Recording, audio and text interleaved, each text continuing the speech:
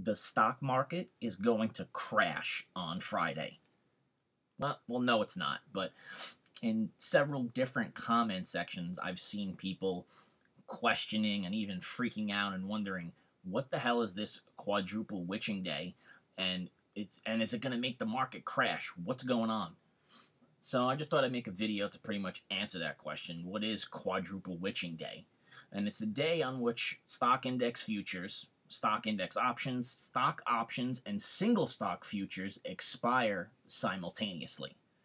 Now, this actually isn't a day that's completely rare.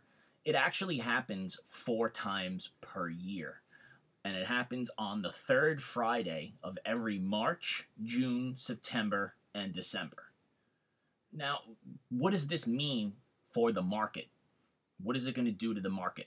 Well, it's going to increase volatility, which the fact that it's a Friday, Fridays are always usually pretty volatile, and the fact that we're near the holidays, Tesla's going into the S&P, there's all kinds of things. But is volatility necessarily a bad thing?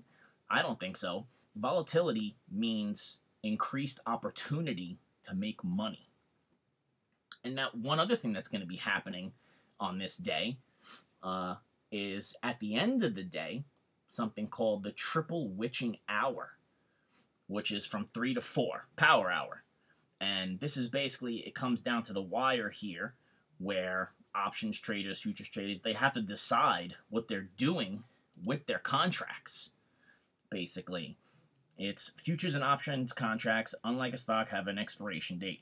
Large bets have been placed in the futures market, and triple witching is when those traders will have to decide if they will roll future contracts over and maintain a position in a non-expired contract, or close their futures position, which could be buying or selling depending on the direction of their original trade.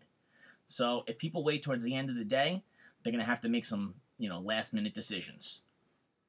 And, I just wanted to address what this was, the Quadruple Witching Day, and and the fact why they even call it witching. When you think of witching, that it's like it refers to the supernatural and the unexplained, which is a kind of play on the whole volatility of the day. But like I said, that necessarily isn't a bad thing. Volatility is an opportunity to make money. So I just wanted to address what that was. I'm going to be making some more videos here, pretty much just like the name of the channel says, stock facts, or not getting into price points and analyzing anything too technical, but pretty much just going over the facts. Short videos where people can get just, a burst of some facts about a company or about something happening. I hope this kind of takes off. I hope you guys subscribe, and I'll see you in the next